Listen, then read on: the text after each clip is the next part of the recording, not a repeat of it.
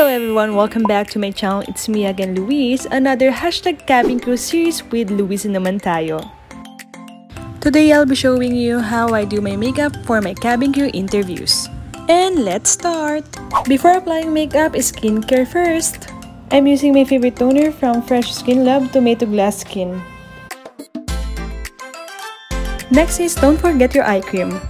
Mine is Innisfree Jeju Orchid Eye Cream. Dot the product around your eye bags and massage outwards.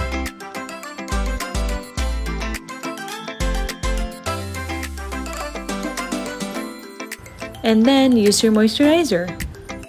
I am using facial spray from Evian. And minsan naman aloe vera gel. And don't forget your sunscreen. Now I am applying mine from Innisfree. Sobrang ganda nito, guys.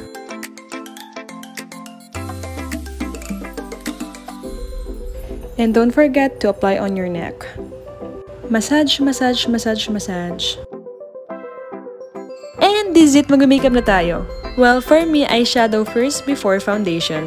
And I'm using Tartellete Toasted from Tarte. I'm using now S'more shade for my base. Then add cashmere on your crease to create a shadow effect. And add cozy shade on the outer lid.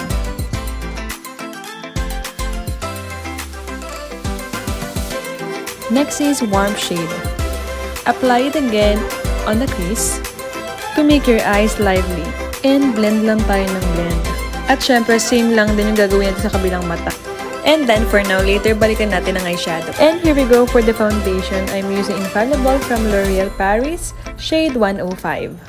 I'm gonna use brush para mas maganda yung coverage ng foundation.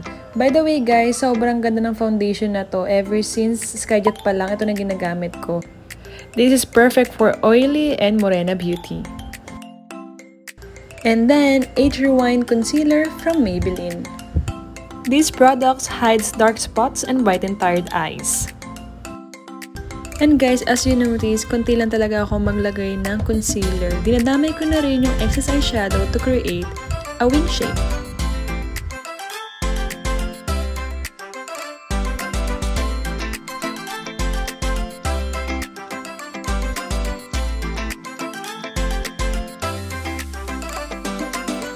And isama na natin yung mga chismis sa mukha natin, mga dark spots, para may tago na din yun ng concealer. And I'm using Beauty Blender Sponge together with my facial spray na Evian.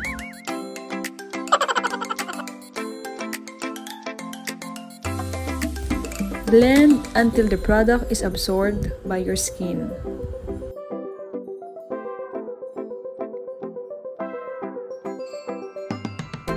And magbe-bake tayo using loose powder from BYS. To avoid crease, yung mga linya-linya sa ilalim ng mata. And syempre, para hugis bigas, contour palette from Nichido.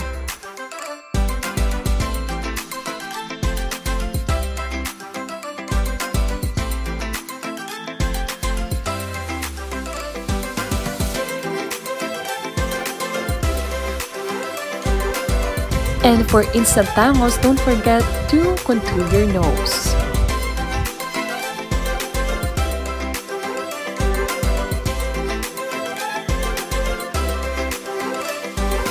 Opa, contour lang yan. And let's go for Killing is Light. I'm using LA Girl Brow Pomade. First, I need to brush my eyebrow upwards to create a bushy effect. I always start at my eyebrow. And i-fill lang yung mga wala.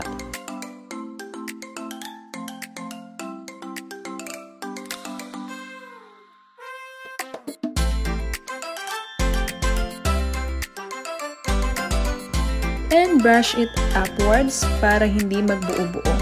Then do the same thing on your other eyebrow.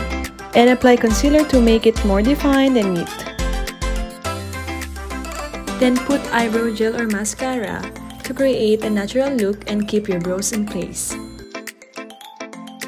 And finally, let's go back to my eyes. And I'm applying shimmer shade on my middle and inner eyelids. To define your eyes, use eyeliner. I'm using mine from Careline. Most affordable and good quality in the market.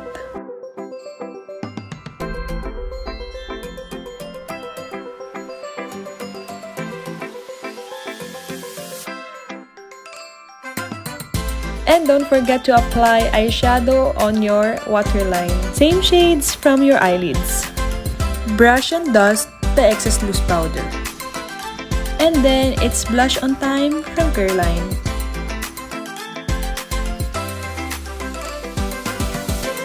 And to leave your lashes, use Supershock mascara from Avon.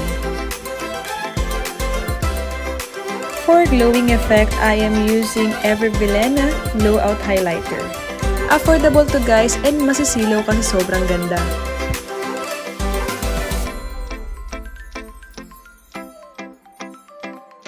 Before applying lipstick, I am using lip balm from Nivea.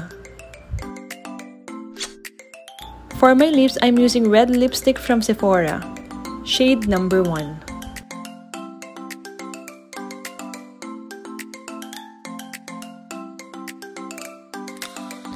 Just a tip, kapag nag-a-apply ako ng lipstick, nag-start talaga ako sa upper lip ko and gagawa lang ako ng letter X. Para yung shape ng labi ko is lalong ma-define and mukhang heart shape.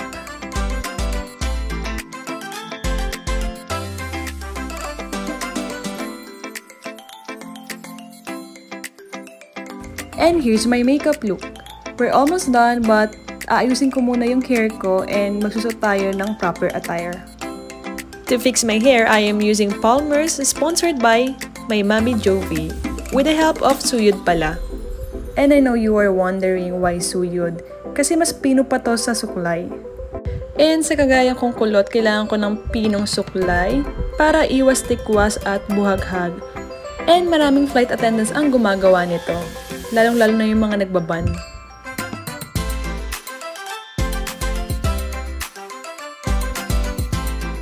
Just to make it neat, use bobby pins.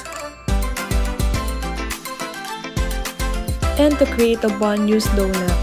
Secure it with hairnet.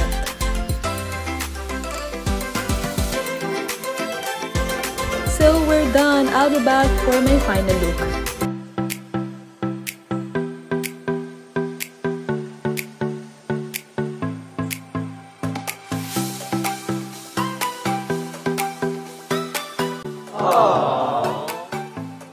So that's it. I hope you enjoyed and learned from this tutorial. And don't forget to subscribe, like, and hit the notification bell.